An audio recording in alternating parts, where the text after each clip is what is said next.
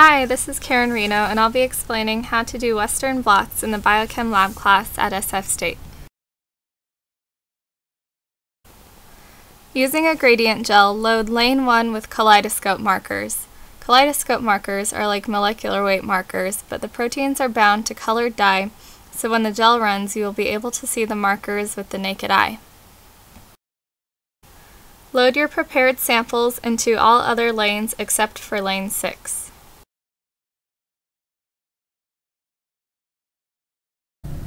Run the gel at 180 volts for 90 minutes. After the gel has finished running, remove the gel case from the chamber.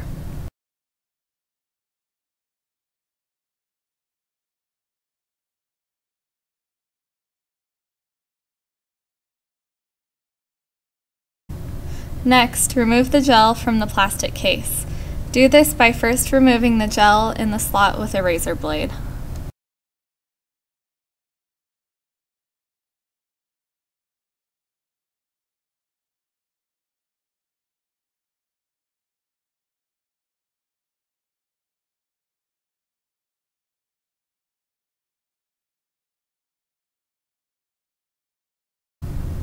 Then use the green comb to separate the two halves.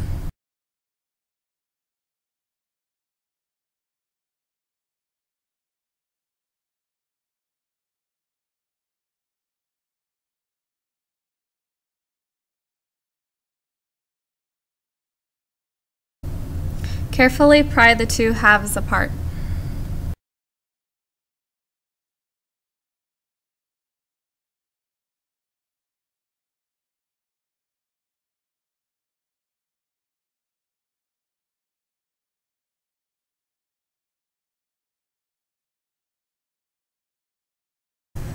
Run the razor blade along the two sides of the gel and cut the wells off of the top of the gel.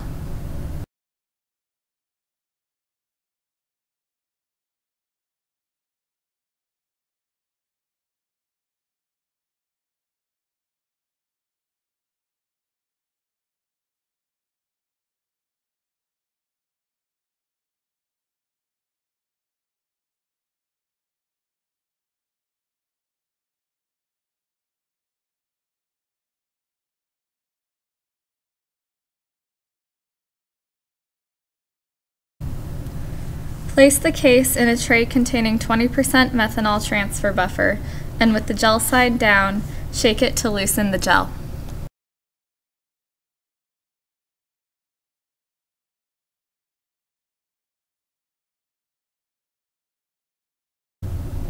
Obtain one nitrocellulose sandwich set. This is what one set looks like. The blue tissue sheets will be discarded. The two pieces of filter paper look like cardstock. The nitrocellulose has a shiny appearance and should only be handled with tweezers. You will also need 2 sheets of sponge. Soak the sponges and the nitrocellulose membrane in transfer buffer for 15 minutes prior to assembling the sandwich. To assemble the sandwich, lay the cassette open on the bench. Build your sandwich on the black side of the cassette. Place one of the sponge sheets on the cassette. Wet one sheet of the filter paper in transfer buffer and place it on the sponge sheet.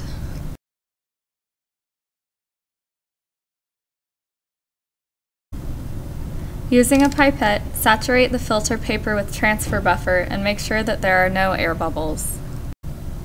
Do this for every layer of the sandwich.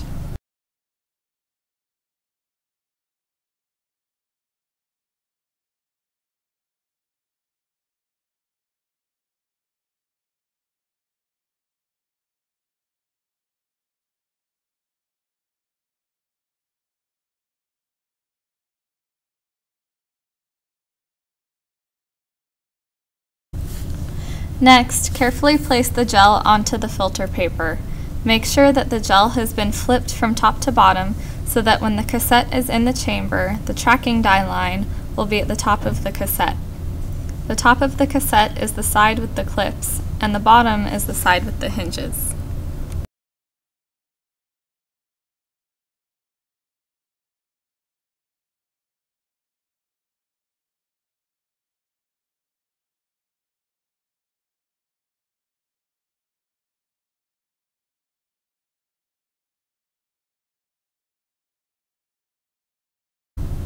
Using tweezers, place the nitrocellulose on top of the gel.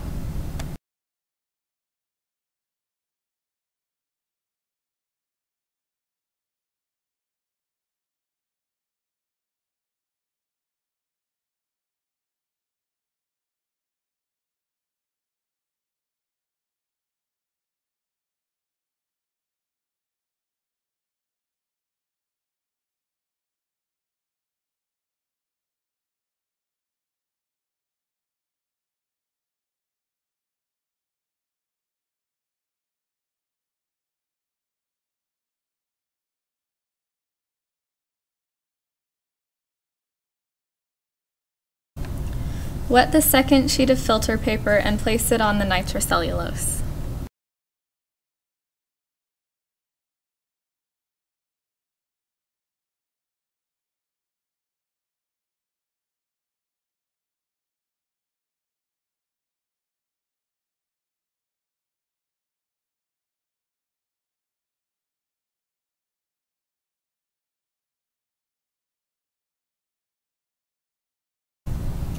Next, take a glass pipette or a stirring rod and firmly roll it over the sandwich.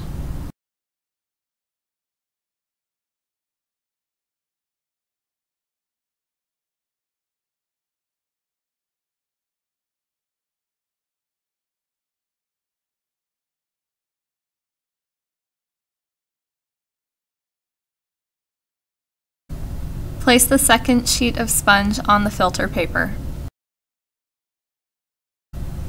Close the cassette and clip it shut. Place the cassette in the chamber with the red side facing out. Placing the cassette in this orientation will cause the proteins to migrate from the gel to the nitrocellulose membrane. Transfer at 200 volts for 60 minutes. During transfer, the membrane, which has unoccupied binding sites, is incubated with the antigen. The antigen transfers from the gel to the membrane. The blue triangle represents the antigen of interest. The red concave polygon represents another antigen. Once the transfer has finished, remove the cassette from the chamber and open it with the black side facing down.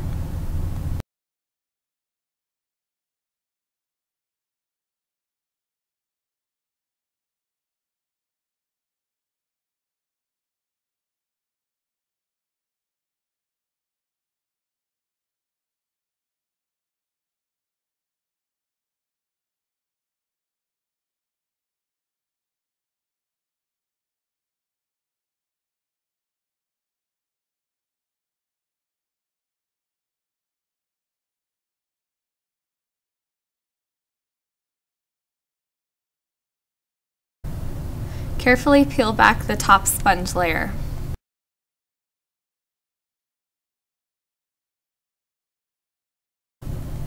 With tweezers, peel back the nitrocellulose from the gel. If transfer has occurred, the rainbow markers will be visible on the membrane. When the gel ran, the low molecular weight proteins were at the bottom of the gel. The gel was then inverted and the proteins were transferred. Now the low molecular weight proteins are at the top of the membrane. This is the list of bands and the corresponding molecular weights of the proteins.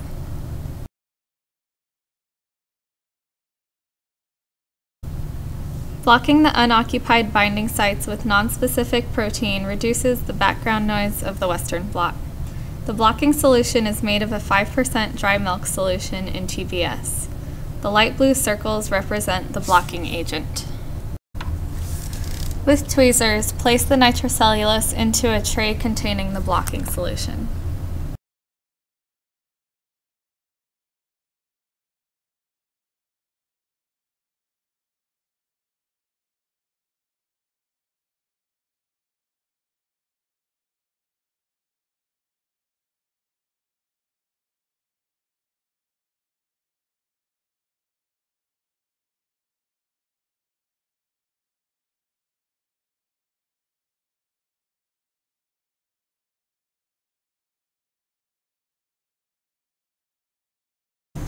Cover the tray and place it in the fridge overnight.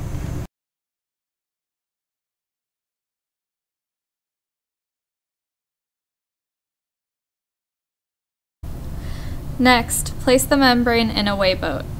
Using the comb to determine the location of the lanes, cut along lane 6. This is what the membrane looks like after it's been cut.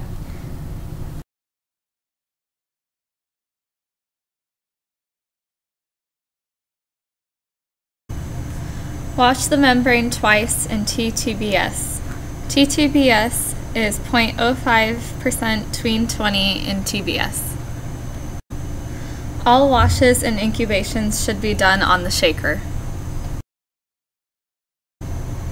Next, an antigen-specific primary antibody, shown in yellow, will bind to the antigen.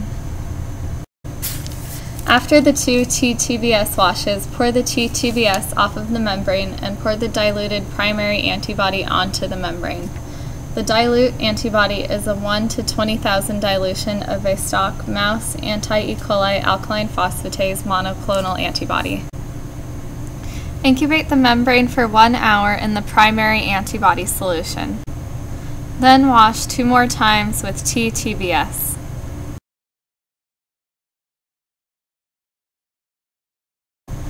Next, a secondary antibody enzyme conjugate, shown in green and orange, will be bound to the primary antibody.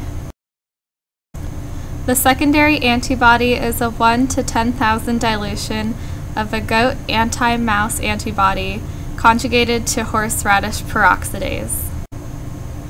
Pour the secondary antibody solution onto the membrane and incubate for 1 hour. Wash the membrane 2 more times in TTBS. Next, the detection substrate will be exposed to the membrane. Horseradish peroxidase catalyzes the conversion of the substrate to a colored precipitate.